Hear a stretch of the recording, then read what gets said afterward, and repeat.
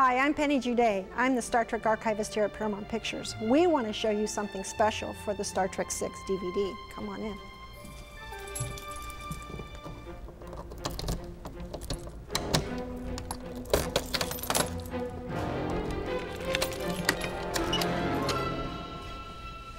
Hi there, sorry about all the locks.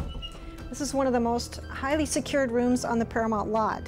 And as you'll see, it's because we have props in here that have been used on films all the way back to Star Trek I.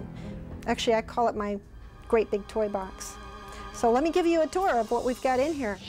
This is Leonard Nimoy's costume, aka Spock, obviously from Star Trek VI. Most of the Starfleet members wore the same uniform.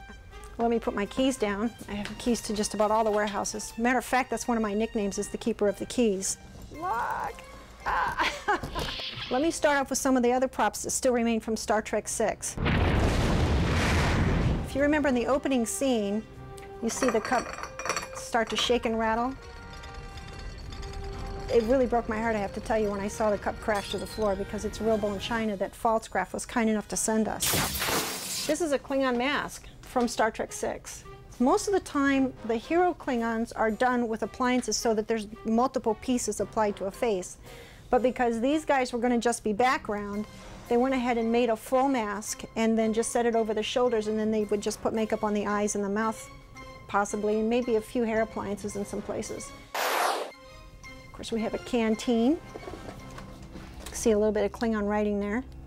This would have been at Roapensei Mine. This is vacuum molded, sorry about the Scotch tape, but inside are batteries so that this would have come alive whenever they would have slid the computer chip in here, the computer reader.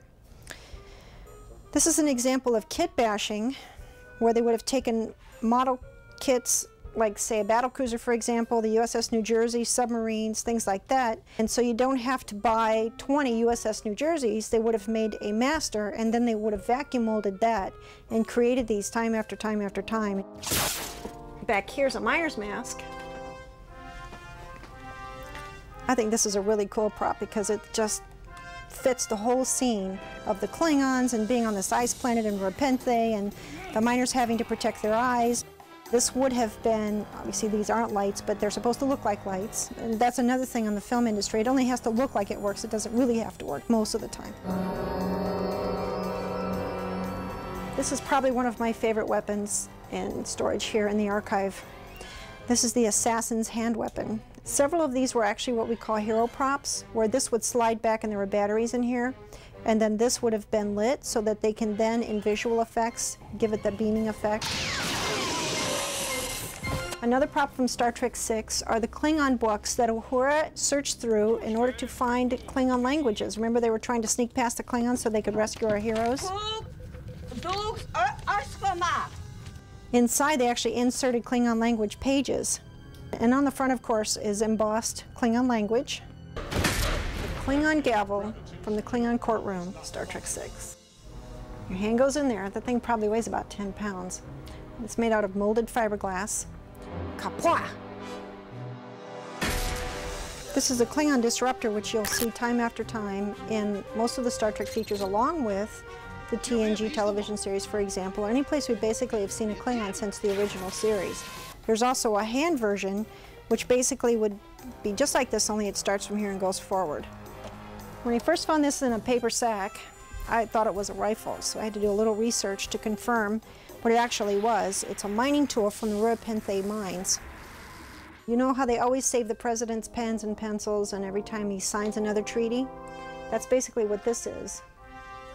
This is the Khitomer Peace Treaty pen. The United Federation of Planets welcomes you to Camp Khitomer. Here we have an Uhura earpiece.